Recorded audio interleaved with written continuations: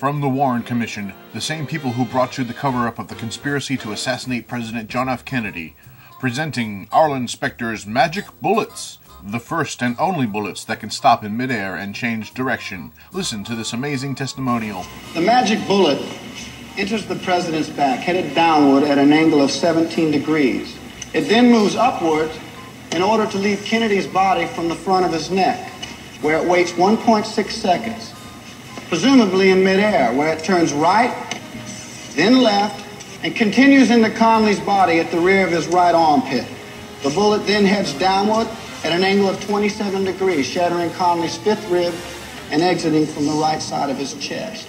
The bullet then turns right and re-enters Connolly's body at his right wrist, shattering the radius bone.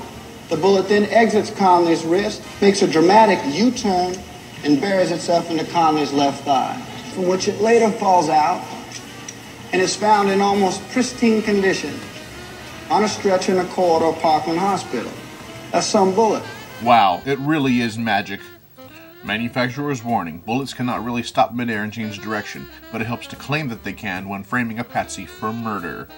That's Arlen Specter's Magic Bullets. You'd have to be a lone nut not to buy them.